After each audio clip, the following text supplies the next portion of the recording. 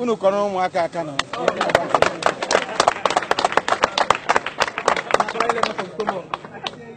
onwe ndị ọzọ ga-arụnwu ihe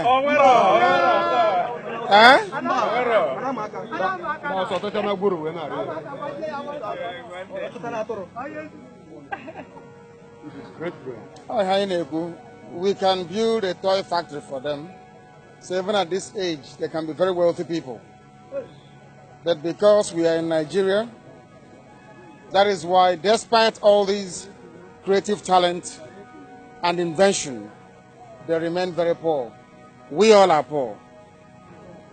But I can assure you that any future Biafran government will judiciously and effectively utilize these talents on display to make sure we create employment, to make sure we create the necessary enabling environment for our children to grow up without fear of want.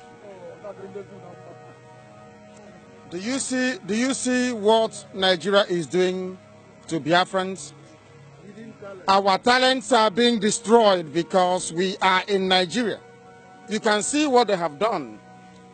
All over the world, in the Western world especially, you have Legoland. We have Toys R Us. These are multi-billion pound establishments. Why can't these young boys or their families enjoy the same level of quality of life as do those abroad? It's because we're in Nigeria. That is why these things cannot be showcased. That is why they cannot support him. Because we are in Nigeria. Very, very sad and very shameful.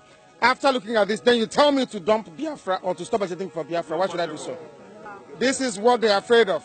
I challenge them to bring out their children to do the same thing. I challenge them to bring out, if they can bring out their children to do the same thing, then I'll stop everything for Biafra.